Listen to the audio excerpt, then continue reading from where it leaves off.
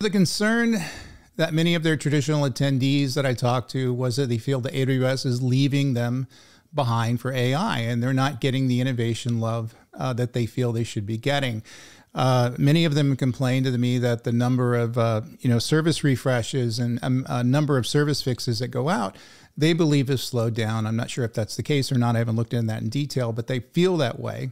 And I think it's the fact that there's so much focus on the AI stuff that are traditional, cloud computing stuff, storage, databases, things that are running enterprises these days have largely been left behind, certainly in terms of focus. So many talked about moving away from AWS because of this. And so I heard a lot of people talking about moving to more of the smaller players, moving to the sovereign cloud providers, private cloud instances, things like that.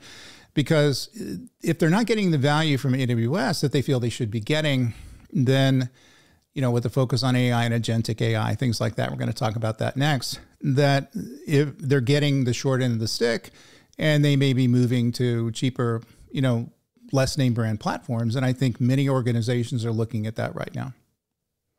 So I'm going to break the announcements or the trends that I saw at AWS reInvent this week into three buckets because, pretending, it was all either genius or garbage, I think would be dishonest. So first, the good, what AWS generally is doing right, and they are doing some things right. And so these are announcements that solve real problems, move the ball forward for enterprises, and won't require a PhD in cloud psychology to adopt.